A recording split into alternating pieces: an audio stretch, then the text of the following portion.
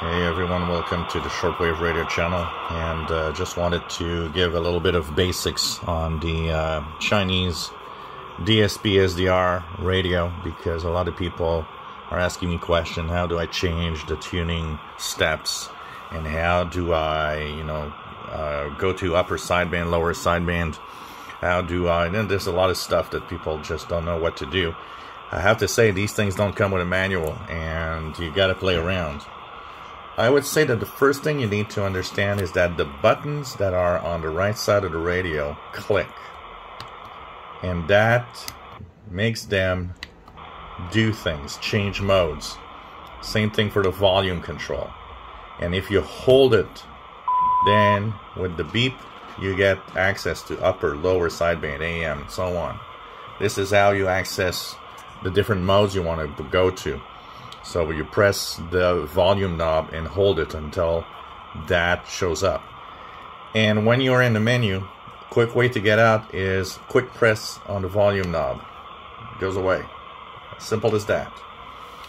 For the frequency, what you do is you tap on the frequency on the screen. It is a touch screen.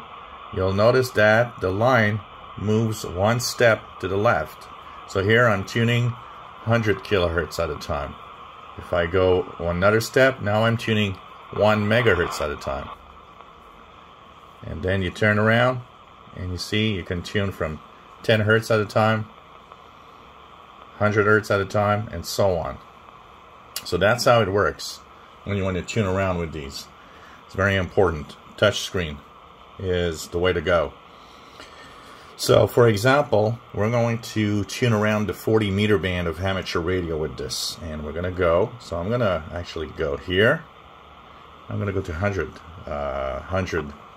kilohertz, move up to 7039. No, I'm okay here.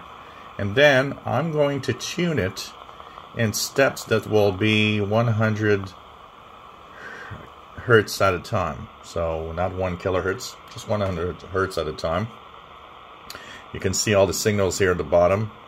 When you tune around, make sure that you know that there's a RF gain. If you're in a high noise, high signal environment, if there are some signals overloading the receiver, you can go into the menu on the bottom left, go into the little audio here, and you'll see something called RF gain. Mine is at 0 right now, so when you click on it, I can actually boost this with the volume knob once again to make it higher. So that's one thing you want to do. Make sure that the RF gain is high enough depending on what you want to do on the receiver. So that's very important. And then of course we're going to start tuning around and checking out. So of course 40 meter band is in lower sideband. I'm going to go lower sideband here. And here we go. Let's continue tuning around.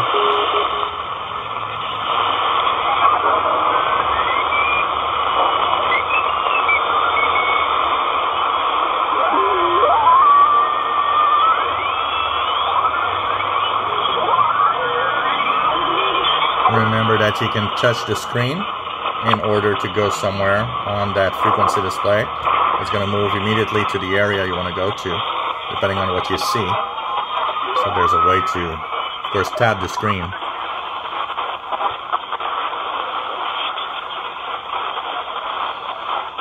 So here I'm at, so here's some radio teletype.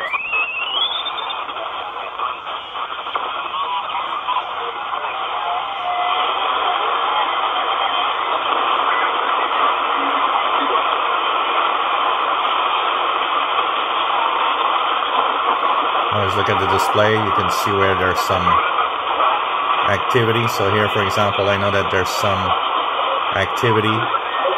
So as you go through,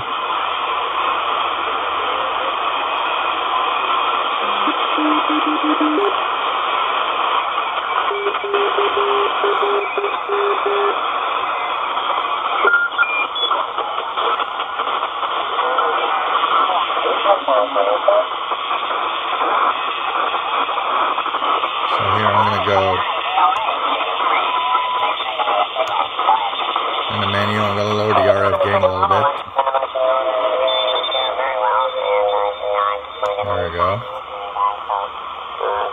Right now, I'm about 2 hours south of Lake Superior. My name is Larry, and again, the call is when you're listening to a signal, 9 Victor Ocean, America. even though the signal's pretty good, you can activate noise reduction. Victor Ocean X-ray. Fox. It'd be hard for some people to pick up sometimes, but I guess it is what it is. Okay, Larry, very good. Handle, I go by Lee, Lima, Echo, Echo. That's my middle name. And we're located once again in Sebring. That's South Central Florida. That's about 70 miles southwest of Sebring, southwest of Orlando. And running a Flex 6500 here, driving up Paratron ALS 1300, going up 50 feet to an OCF and all center pit dipole. Well, we're running here. We've got good great signal. You're 5.9 plus 10, 5.9 plus 10 here in the Sebring. Over. Okay, very good, Lee. Well, you're sounding good up here in northern Wisconsin, so I'll let you get back to it. I just wanted to acknowledge that you're making it up here, and you sound fantastic. So this is K9VOA. Alrighty, Joe's in there. Okay, very good. Okay, well, thank you so much. Joe, good to hear you this evening, Joe. November 3 Tango Zulu, K3 VOX. How's it going, brother? Oh, it's going real good. What's my signal report then down there by you, okay? I'm just looking at that. You're showing that. So I'll take it as a 5.9 then? 15, 1.5. Okay, very good. I'll take it. Yeah, no, you got a good signal. You got good audio too. And yeah, no, the band's nice tonight. It's behaving a little bit. Okay, you want to know that what? Okay, I'm dreaming. Never mind. Back to you there, Dave. Okay, very good. Yeah, I didn't hear him come back, so I don't think he's there. If he is there, he's probably distracted with something else. Let me see if I can talk to Nikki. Nikki, you still on the frequency 9JF, Kilowatt Echo 3 Charlie Tango, Cannon, PA.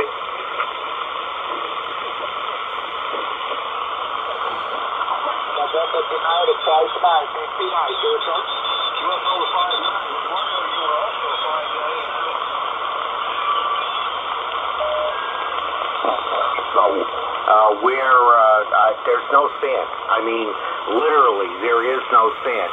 I have some very big rocks in my backyard. I have one rock that's probably...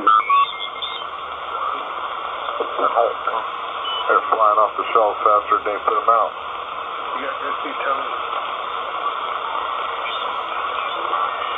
Power, but I live in a village, a small town, and they have all sorts of requirements here. I have to have a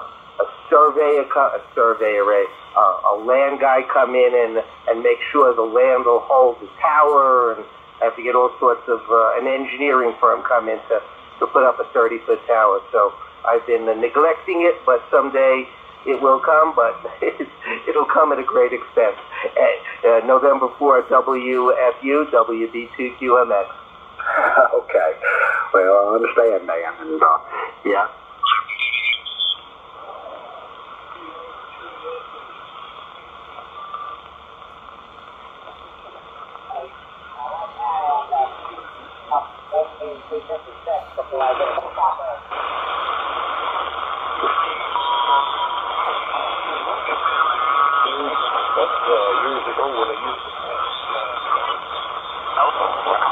I'll put you over.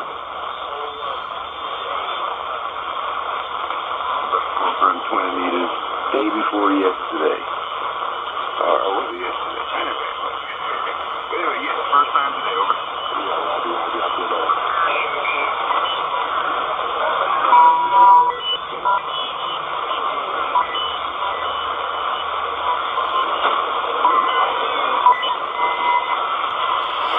So I was tuning around the 40-meter band. Of course, you can change the precision of your tuning by choosing kilohertz or hertz. Of course, by always tapping the frequency here, which gives you the capability to fine-tune if you want. Kind of a nice, as you probably notice also, the audio is extremely beautiful on this radio. This is definitely something that is nice on this radio, and I'm surprised. Now that I have it working, and it seems to be working fine with the little modifications, I'm actually very happy with, even though it has the basic software, I'm extremely happy with it. Very surprising little device. Sound quality is good. It does overload, so you got to play around with the RF gain if you want to make sure that it doesn't overload on some of the strong signals. And when you're on bands where, you know, there's nothing strong around, you can actually pump up that RF gain to get more sensitivity. But as you see, even with the RF gain down, it's quite sensitive still. If you enjoy my videos, please subscribe, give us thumbs up. Thank you for watching.